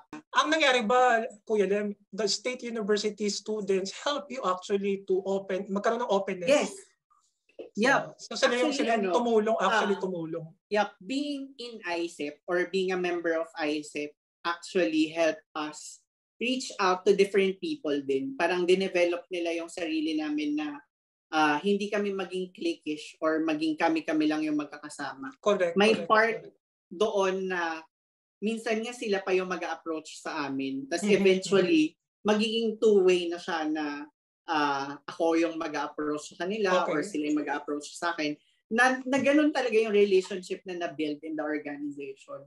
Okay. Hindi siya yung na-set na kasi private schools to mga to eh. Nga na parang hindi sila ma-reach or so. Ganyan. Let's say si Fausti is from LaSalle. So, parang nandun kami sa level na we can really bond with the team. Mingle, we can mingle. Parang hindi namin pwedeng sabihin na we're not part of this organization kasi we are. Okay. How about Kuya si Bonry? Bale, talagang sa simula, may stigma talaga. I mean, para sa ako, sa personal opinion ko. Sa Which is true actually. Kunwari PUP, naalala ko nung tatakbo ko nun, sila yung nagsunog ng ng silya. Basta, I mean, hindi ko nilalahat, hindi ko nire-red tag o whatsoever. Pero, kasi may tatak talaga pagka ganito, ganyan. Diba? So sabi ko, kasi syempre papasok ka, external yan, it's a national org. So ang laban nandun kasi yung leadership, kung paano mo i-handle yung isang org, diba? So sabi ko, baka magkaroon ng problema if magkakaroon ng bangga with a PUP student or leader din. Or ganun din, same goes with PUP. Kasi iba-iba talaga yung platform, iba yung kinalakihan. Pero yun nga, like kay Kuya Lem, pagpasok ko doon, masasabi ko na we're all different but the same. O, di ba labo? Kasi di ba I mean, we're all different, unique in a way na ang dami ko natutunan sa kanila, di ba? Marami ka na lang matutunan na para ganito sa amin, ganyan. Ganun din. So, somehow yung platform ng IECEP is, di ba sabi, mahirap kasi kapag kunwari isa sa mga responsibility ng bilang chairman ng IECEP is i-involve lahat. Di ba may private nga, may hindi. So, isa rin siguro mahirap sa kunwari, sa Adamson, mahirap yung permit paglalabas. Unlike sa mga state yun na, mabilis lang naman yan ganyan, kasi budget naman namin, gano'n. So, may mga gano'n, depende sa sitwasyon. So, gano'n siya, gano'n yung nangyari. So, ang dami ko natutunan, na doon mo mas na-build yung kumbaga ba yung compassion ko sa mga tao, to reach for them na ano ba yung problema, mas matututo kang makinig sa kanila. Ano ba yung meron sa inyo? Baka pwede mo i-share sa akin. So, yun yung ko. So, kung tatanungin ko may difference, meron talaga. At yun yung gusto ko sa IECEP. Everyone can answer maybe in medyo fast answer lang. Maybe 1 minute for everyone. 1 minute for everyone to answer this. Ano yung unforgettable experience nyo sa MSc or EMMSc? Chris, unforgettable experience mo as ka na kahit hindi ka pa chairman noon, basta nandun ka na sa community natin sa IECEP. Siyempre yung pag-attendance. Yung buti na lang may office, may maayos na CR. Hindi. Siguro yung yung masaya talaga yung bonding. Kahit sino talaga. Kahit sino parang hindi kami galing sa iba't ibang school, gano'n.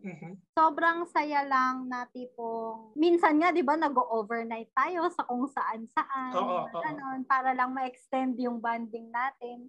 Yun siguro talaga, madami talaga tayong nakilala and parang naka-adjust tayo sa isa't isa.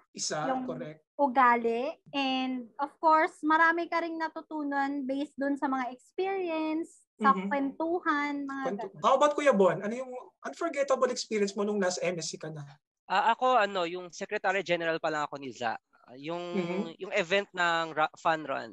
Kasi isa sa mga reason bakit naman ako tumakbo sa IECEP is inclusivity talaga. I mean, parang sinasabi nga nila, bakit yung IECEP pang magaganda lang for Mr. or mga sports lang or nakikita ka lang pag General Assembly lang, may bayad pa, ganun. So parang ganun. So sabi ko, bakit hindi natin i-wrap up at the end of the school year na may isa pang event na invited lahat, hindi lang selected group of people. So, sa mga reason bakit ko siya hindi makakalimutan kasi ako yung project head nun.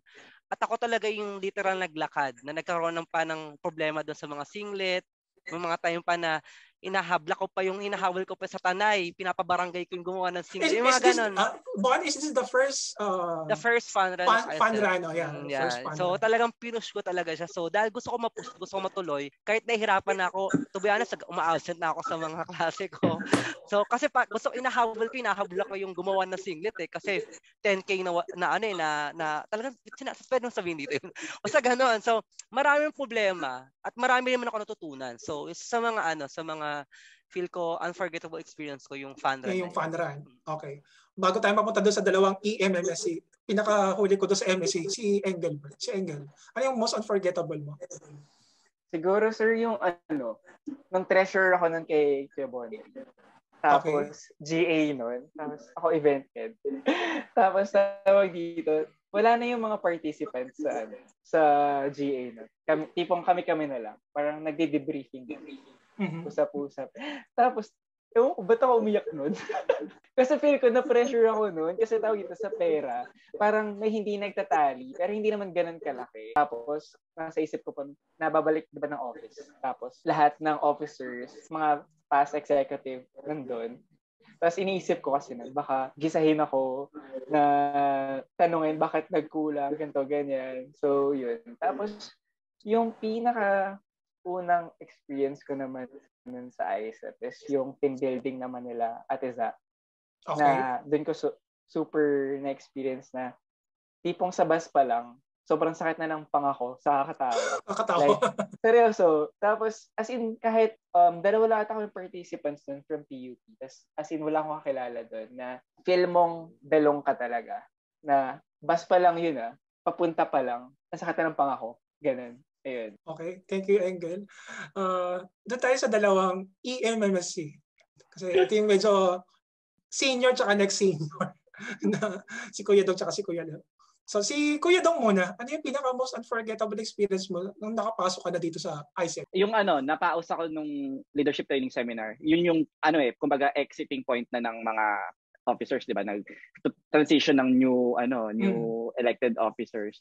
So that time talaga yun yung pinaka stressful pero very worth it na nangyari na event para sa akin nung batch na yun kasi nung LTS yun yung maikli lang din 2 days lang siya. First na 2 days na leadership training. Okay. Wala talaga akong boses nung first day. As in paus ako. Dahil talagang iyak at stress, hindi makakain. Di ba every event gano'n naman lagi. So yun yung time na first and last ko until now. Yun talaga yung time na wala akong hindi mo makakalimutan. Hindi ko po siya makakalimutan kasi yun lang yung nakapagpapao sa akin sa dami ng events ng IECEP na sinalihan ko mula nung BOD ako hanggang sa naging officer ako na kahit walang tulog, walang kain ng maayos, as in pagod. Doon lang ako nadali na maos ako. Pero very worth it kasi talagang alam ko kayo yung behind nung surprise din na nangyari doon that time. Yan. Naalala ko noon tumakbo si Kriselda sa harap, hinawakan kamay ko, tapos binuhat na ako ni Tata. Tata is from UPHSD. Ayan. Yun may surprise sila na tribute for the IECEP din yun. Yung sumunod kasi kadugtong siya Okay. Thank you, Kuya Dong. Lem, isa lang. Yung maikling, alam ko marami ka unforgettable. Isa lang. Hindi, siguro for me, the most unforgettable experience I had was during the LTS din. Yung LTS na kami yung batch. Kasi sabi ko nga kanina, that's the LTS na nag-e-election or magsa-start na kami ng election when we received the memo from the national organization na kailangang i-separate si Manila at si QC. So, parang nandun kami sa moment na after the deliberation of the applicants or those who are running for or gunning for a position in the organization. Tapos, I need to say to them na guys, sorry, hindi ka pwede tumakbo as chairman. Hindi ka pwede tumakbo as as an officer in Manila Student Chapter kasi isi-separate na kayo.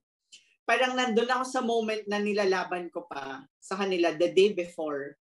Nilalaban ko pa sa national na baka pwede natin siyang i-implement the year after. Pero that moment na mag-election na talaga, as in start na ng election, natapos namin ng deliberation, ng panel interview and all, doon ako nakatanggap ng email na no. It's a no. Kailangan i-segregate na as early as then. So, parang for me, it's so heavy kasi I was there when the different candidates were formed. Kasi during my term yun na parang nakita ko na ito, si Chris kasi yung nanalo na chairman after me. Si Chris, nandyan din si Forms, na parang I'm thinking na they are very capable of handling the organization. Correct. It's just so meron ka na kasi parang ina-eye para sa mga bawat position na to. Meron actually parang in a sense, meron akong line up ng parang gusto kong maging next na organization on that, Pero it just so happened na during that moment na mag-election na, biglang sinabi na no, hindi pwede. So that's really memorable on my end kasi hirap na hirap akong iparating sa kanila or sabihin sa kanila in a way na hindi ma-discourage yung mga representatives from the QC chapter. So nandiyan sila NEU, sila Ateneo, TIPQC, even sila Shena College, Taytay, URS Morong. So parang ganon na nandun ako sa moment na ang hirap pero we need to do it for the organization. So actually lahat naman tayo naging napaka-heavy heart actually yung decision na nangyari na yun. Talagang pinagmitingan natin yan. But we need to move on. Ganon talaga, that's life. But right now, naging masaya naman ang mga naging sitwasyon. Talagang everything fall into places.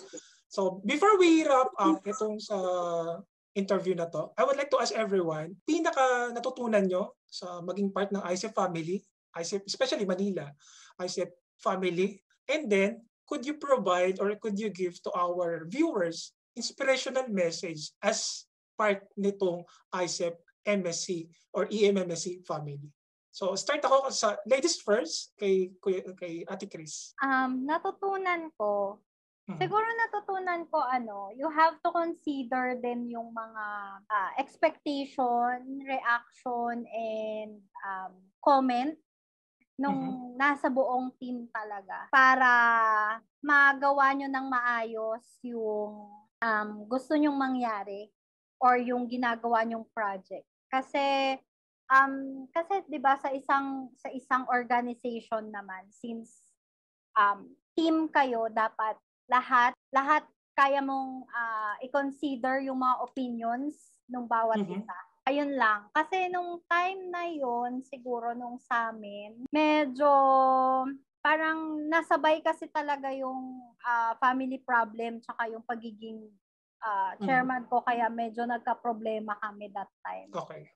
Ayun yung naging mahirap siguro sa akin. Kaya medyo parang since malayo yung office sa akin, tsaka mas malapit doon si Ken, yon, mas madalas si Ken talaga yung nandun.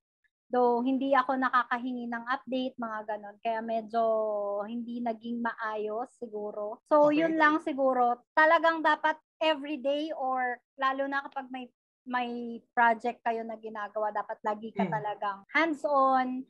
Tapos lagi kang nangihingi ng update. Naniniwala kasi ako lagi kong yung motto ko is extraordinary people are just ordinary people with an extraordinary determination. So, if ever na may goal ka, you have to be determined talaga sa gusto mong mangyari para magawa mo yung gusto mong gawin. So, okay, thank you Ate Chris. Napakaganda ng kanyang message.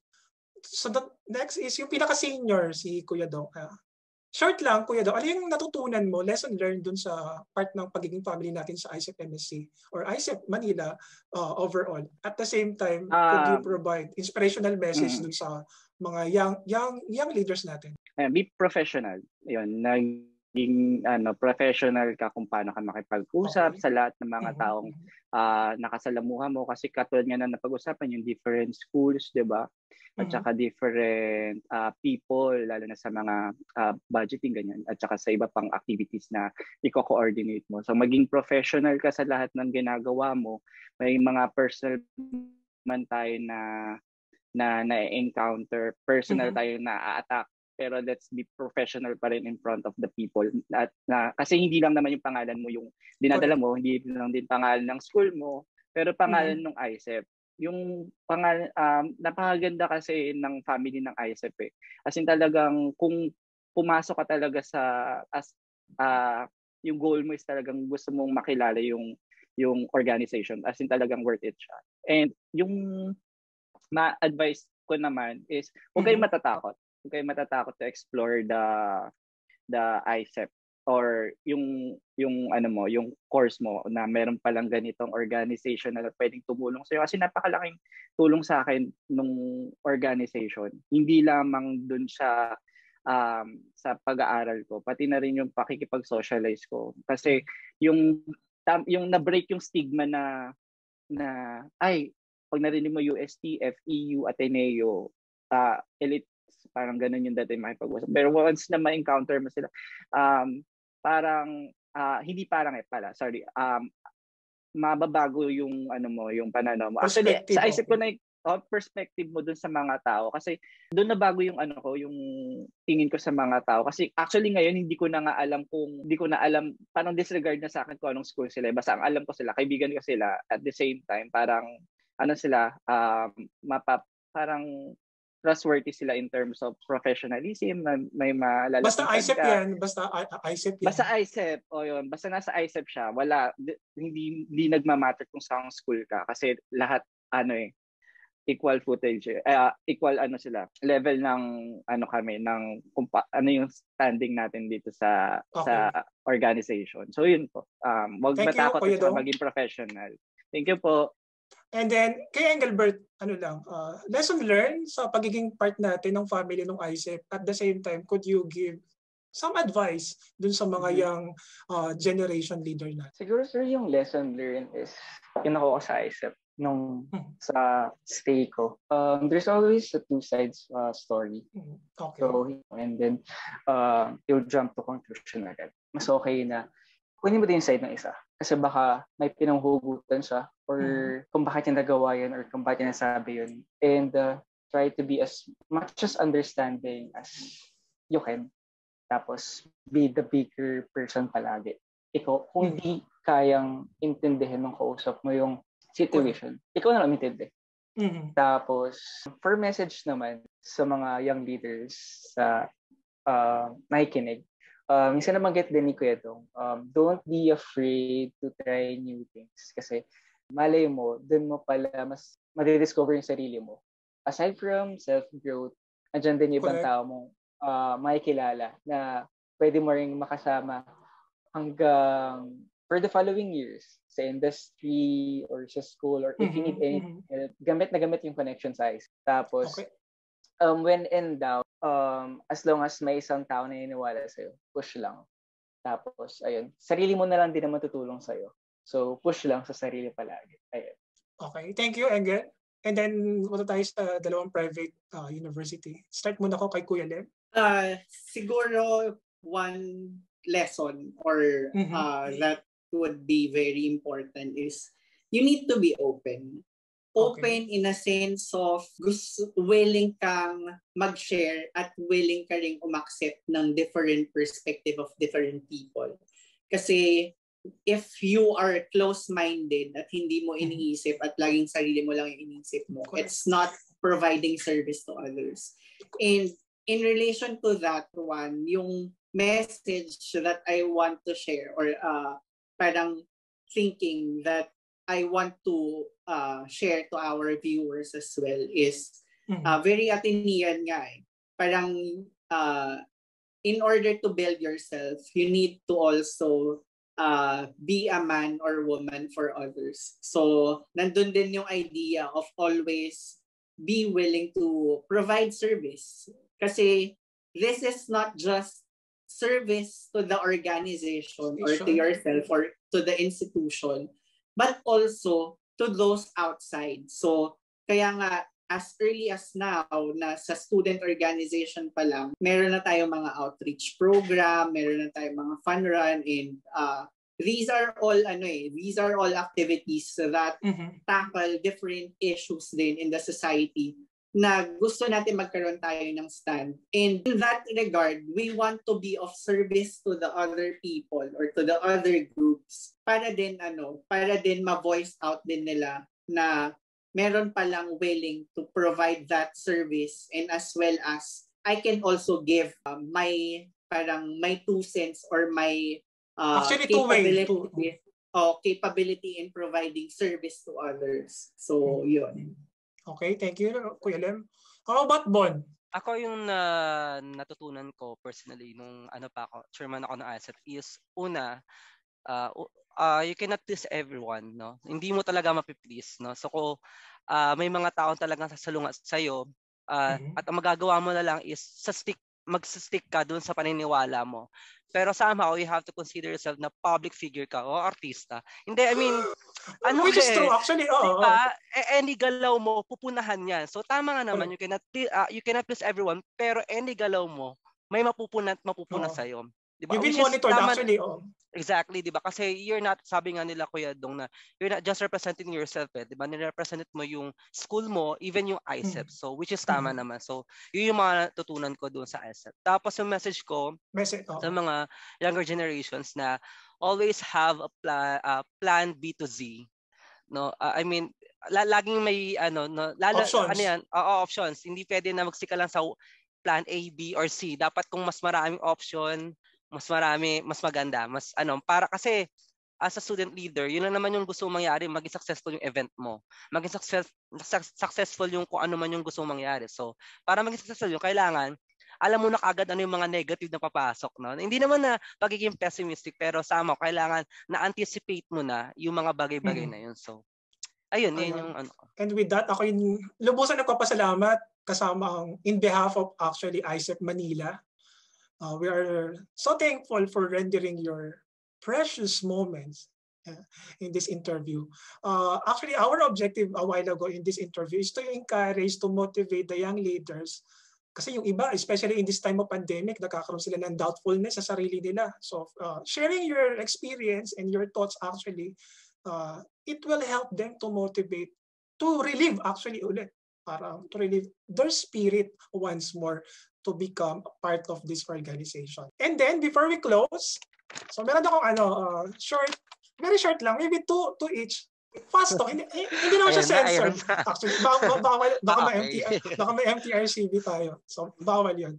So, si Kriselda, before siya kinasal, nakikita ko yung mga post niya sa Facebook. So, she's so adventurous. So, yung tanong ko kay Chris, swimming or diving? Iba yung swimming kasi shallow lang yung swimming Tapos diving talaga all throughout. Diving. So, diving. Why? Mas marami kang makikita kapag malalim. Okay.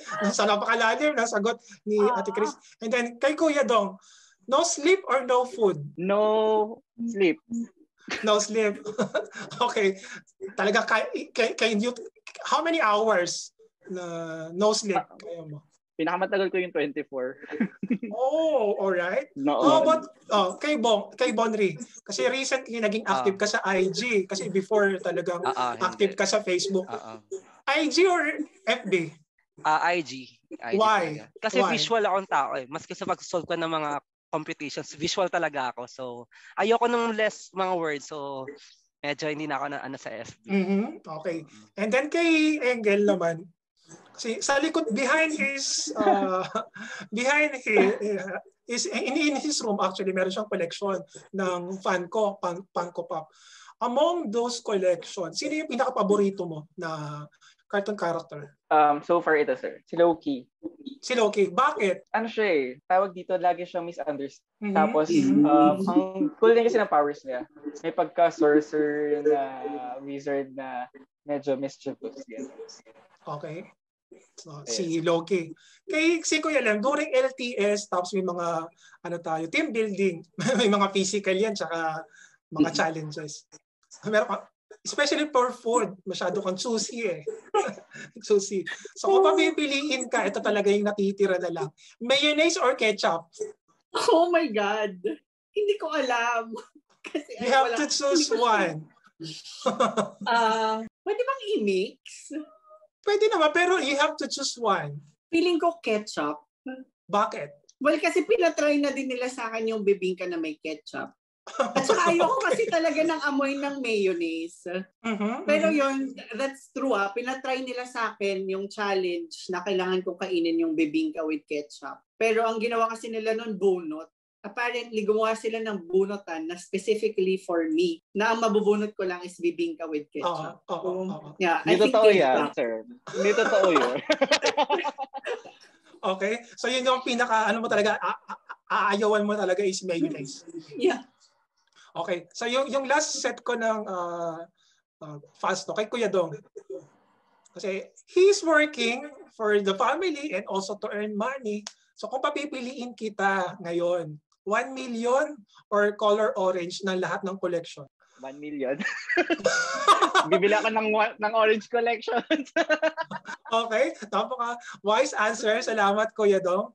And then kay Bonry. Si Bonry kasi laking FEU tsaka nakapagturo naman ako sa FEU. So may HEPA lane, di ba? Sa HEPA lane. So also yan. Siguro naman nakapag-try ka ng HEPA lane. So yung tanong ko related sa HEPA lane. So HEPA lane or Starbucks? HEPA lane. HEPA lane talaga. So among the HEPA lane cuisine, talagang cuisine yung ginamit ko Among the HEPA lane cuisine, ano yung pinakagusto mo doon? Yung pancit canton na may itlog. Yan yun talaga. Yun. So yung pinaka-favorite ko so far. Okay? So si Kriselda, kasi nga sabi ko nga kanina, kinasal, nagka-baby. So kung papipiliin ka, Chris, meron kang me time. So yung me time na yun para sa'yo talaga. Kung papipiliin kita ng me time, singing or dancing? Singing. Ano yung maibibigay mo sa aming title lang? Ayoko kitang pakantahin, baka magkagulo ang buong barangay. Isang song lang to tawag dito, i-share sa amin. Siyempre, Sarah Geronimo. Yung sa iyo. Ano yan, Lem? Okay, salamat, Chris.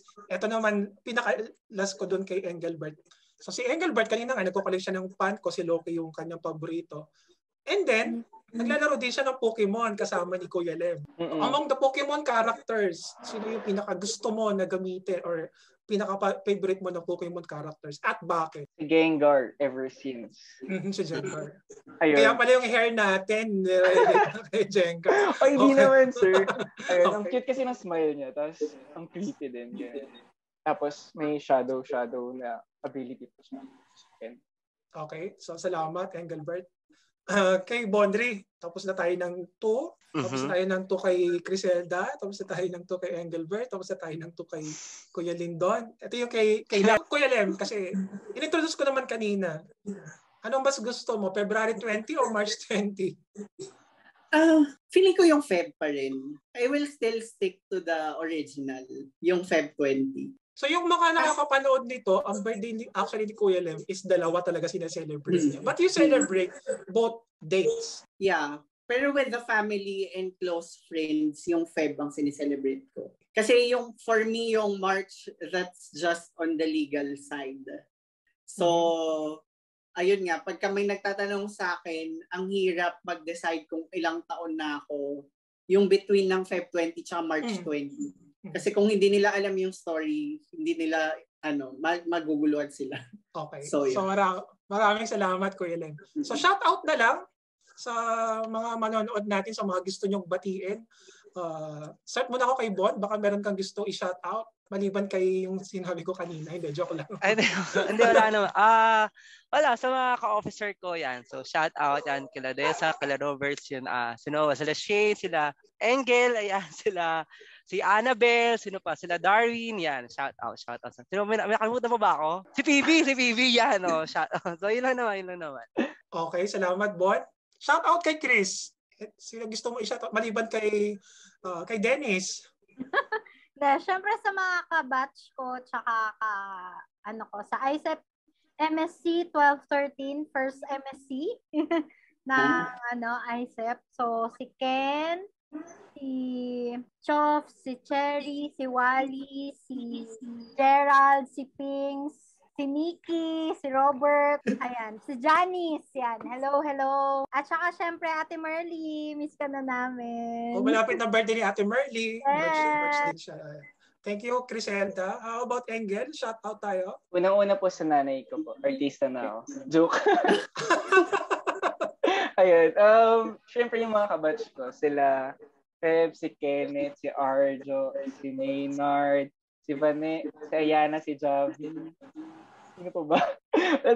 Si Bernie, si Rex, saka si Coral. Ayun. Tapos yung mga BODs namin noon, naalala pa namin. Ayun.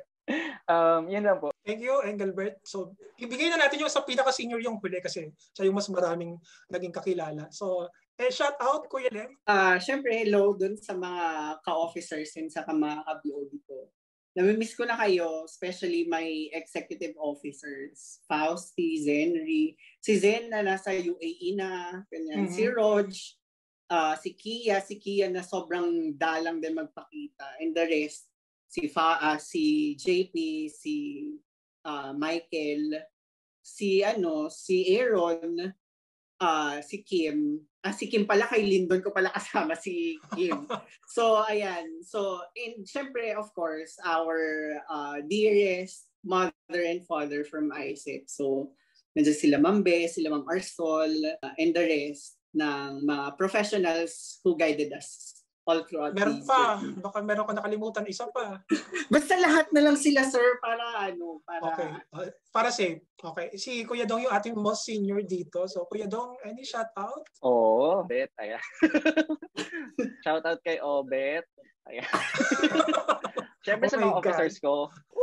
Si diba? Ano natin yan? Namimiss na natin yan. Yung mga group of soups, Bex, and bullies. Ayan. Yun sa namin, sa executive officers ng batch ko. Yan. Tapos yung mga naging, batiin ko din yung mga naging unang ka-close ko sa BOD, nung nag-BOD ako, si Maye, si Ana, EU, si Maye from Adamson, si EMMSC pa. Ayan, tapos si Insan, yan yung naging super close ko, si Jeff De Los Santos from UST. Tapos syempre yung mga magulang mga taga-TUP din, si Mami Days from Italy. Yung parents natin yan, si Ron, si Ma'am Be, si Ma'am Arsol, yan. Simula nung umpisa pa lang talagang unang tapa ko sa LTS, andun siya. And sino pa ba? Si Ate Merly, na-miss ko na si Ate Merly. Shoutout sa inyo. Yun, natuwa ko na sa IECEP Family Group Chat ako, nakikita ko pa yung mga updates. Si mga Manila family, ang cool nila. As in, kapag naka-join kayo, sila Survey, sila Ma'am Ma'am Joyce. Ayun. Ma'am Joy. Marami pa rin si Ma'am Ophel. Ang dami ko na palang kilala. Ayun. Si Ma'am Ann. Si Ma'am Ann din. Si Ma'am Ann. 'Di ba? Parang dati talagang kapag sa school kinakatakutan sila, pero ang cool nila pagdating sa IECEP yan. So si Ma'am Annalyn din. Yan, sila Sir Karandang. Yan, talagang yung mga anak-anak nila dito sa student chapter, hindi nila nakakalimutan. Okay. So yun po. Tsaka sarili ko, shout out ko. Hello, Kapihan interview. Okay, maraming salamat dito sa interview na Kapihan. Pero yung before I close this interview, actually I'm not sure kung nakasama ko na ata si Engelbert. So isang tanong ko lang. Ano yung pinaka gusto nyong SB drink, Starbucks Pag nagkakapi tayo, lumalabas tayo, meron tayong extended meeting sa labas. Ano yung pinaka-favorito nyong orderin na SB drink? Start ako kay Kuya Dong. Green tea cream frap, blended whip. Anong size, Kuya Dong? Syempre 20, libre na sa Ron yun. Tapos may Bano Pipay, favorite. As always. Okay, talaga sinulit mo. Lahat ng pastries, pinapatry ni Sir Ron. Okay. Then si Kuya Lem. Ako, chocolate chip cream, blended whip. Pero grande lang. Hindi ko kaya yung 20 kasi baka mag-brain freeze na. Okay. And then si Kriselda, ito, nung nakasama ko to sa SB, dito siya nagkwento eh. So marami, may mga banding, may mga SB banding moments din kami. Ano yung pinaka-favorite mong SB drink, Chris? Caramel macchiato. Caramel macchiato. Anong size? Siyempre, 20 din. Libre eh. Okay. Kaya tayo nananaba dahil sa libre na yan eh. Then si Bon, ayun, meron din tayong SB moment eh. Ano yung pinaka-favorite mong orderin, Bon? Ako, venti frappuccino na strawberry and cream. Kasi hindi ako nagkakape eh. So alam ko lang, Sir Ron, caramel macchiato lagi gusto niya. So okay, anong size, Bon? Sir, 20. Libre nga eh. Minsan may star pa yun eh para sa sa planner, di ba? So Oo nga, yung sticker ng planner. Thank you, Bon.